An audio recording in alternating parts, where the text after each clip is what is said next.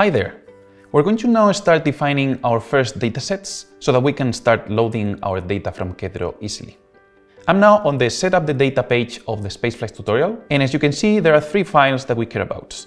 There are two CSV files, companies and reviews, and one Excel spreadsheet, shuttles.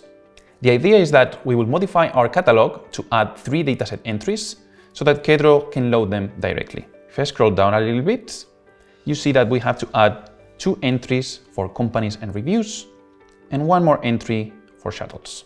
Let's do that directly from Jupyter. First of all, I will upload my data so that it's available for the projects. For that, I will go to Data, 01 Raw, and I will upload my files here. I have them ready in this temp spaceflights data, and you see that all my files are here. So let's upload it straight away. Next thing, I'm going to create a new notebook to start exploring this data, but I will need one extra dependency. Let's navigate back to our notebooks directory, and I'm going to create a new one that I'm going to call Data Exploration. I'm going to pick the default kernel again, name this Data Exploration, and I'm ready to start. Before loading the Kedro extension though, I will need one extra dependency. For that, I will install it directly from Jupyter, and I will do pip install Kedro datasets with the pandas extra.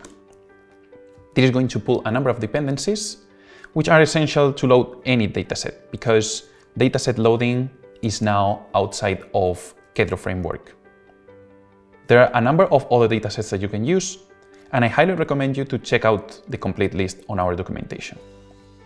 Now, this pulled a number of dependencies, and it means that I'm ready to start loading the catalog. Let me go back to the catalog file again. So now I'm going to go to config, base, and I'm going to open my catalog.yaml. And at the moment, this is mostly empty, and it's ready for me to start adding the entries. So the first one is going to be for companies, second one for reviews, and third one for shuttles. Now, each of these dataset entries needs a number of properties. Given that companies and reviews are CSV files, I'm going to declare that the type of these datasets is pandas.csv dataset. Same is going to be for reviews. And I'm going to care about shuttles later. This pandas.csv dataset is the object that Kedro is going to use, in this case taken from Kedro datasets, to load and save the data. I need one more thing, which is specifying the file path, so where exactly my dataset lives. For that, I'm going to add a property called file path, and this is going to include the relative path to the data. So this is going to be data 01 raw companies.csv. And same goes for reviews. So this will be file path data 01 raw reviews.csv. Now, what happens with the shuttles?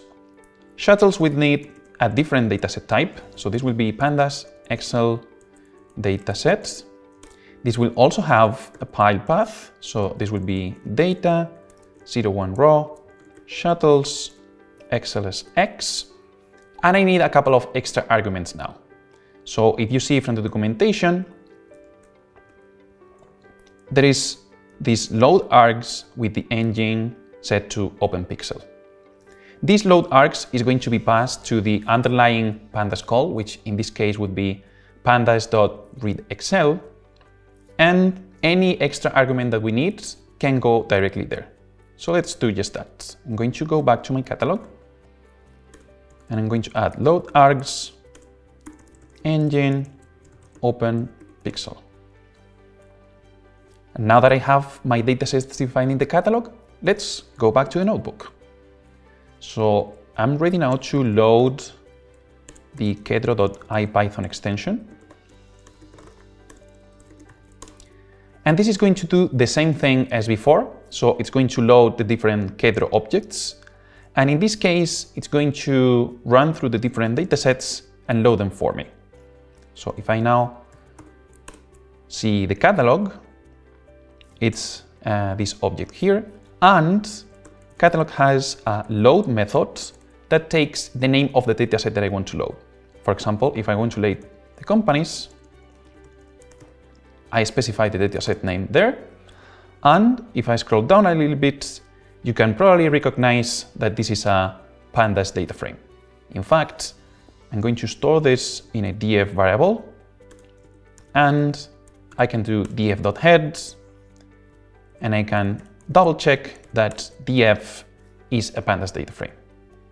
And we can do the same for all the other datasets that we defined. So for example, if I do catalog.load reviews, you will see that here are my reviews from my CSV file. And finally, if I do catalog.load shuttles, this is going to load the Excel file and give me all the information that it's stored there. And again, as you can see, this is another pandas data frame that I now have available. If you notice, I never specified here where my dataset lives or what's the file path, which means that if at some point I change the location, I change the file type, or any other change that I need to do, I don't have to touch this code because my notebook is completely abstract from where the dataset lives and other details. This is one of the most powerful capabilities of the Kedro catalog. Now, in the next video, we're going to use these datasets to start analyzing a little bit what do we have here and what pre-processing do we need to do before training our model.